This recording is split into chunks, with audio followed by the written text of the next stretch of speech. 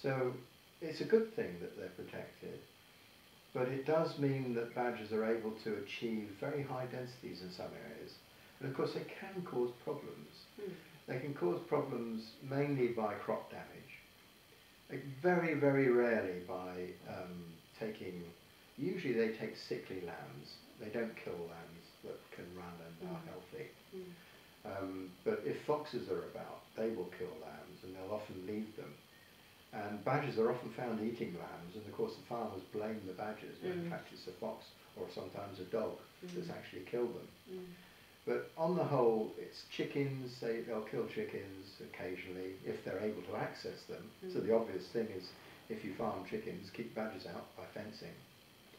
And if it's a high value crop like vines, vineyards that are springing up all over the country now, one of the worst sources of damage to vineyards is badgers. They love grapes. Oh, do they? So, you know, you've got to keep them out. Yes. But on the whole, we tend to talk about the damage that they do, but nobody really seems to pay much attention to the benefits of badgers. They're a key species. They're right at the top of the ecological pyramid. And as such, they can impact on all of the other species in the pyramid.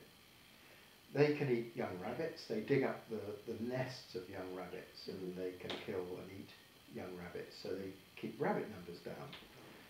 They also have a role to play in keeping certain other mammal species in check, their populations. They do have a habit sometimes of taking the eggs and chicks of ground nesting birds. But on the whole, the damage that they do in that respect is insignificant. And that's true also of foxes, except where of course you've got a big nesting colony like terns on the coast. Badgers or foxes can cause a lot of damage there. But interestingly, the main damage to ground nesting birds has been found to be cattle. Oh, has it? And just by trampling and nosing of skylarks and meadow pipit nests by cattle. It causes much more damage than badgers and foxes together, many, many more times. So I think that you've got to balance the little bits of damage that they cause, and it can be quite significant. Getting into cereal crops is a real nuisance for a farmer because they flatten a lot of the crops, and pigeons can then get in on that flattened part of the crop and make it a lot worse.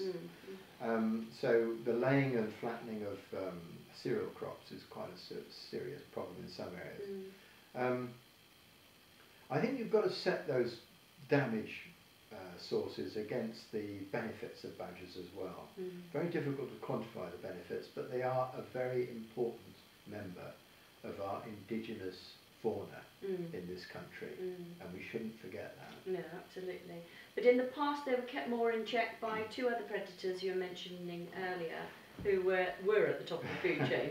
Well, if you go back a few hundred years in Britain, we had wolves and we had bears, and both of those big carnivores would take badgers if they got a chance.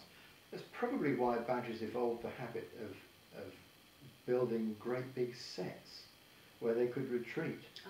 If as the first sign of a problem, if a badger's out at night foraging and a dog, say, encounters the badger and will sometimes attack it, the badger will bolt back to its set.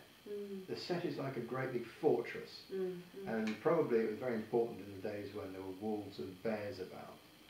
But you know, they aren't here anymore, so badgers don't have any natural predators except perhaps the motor car.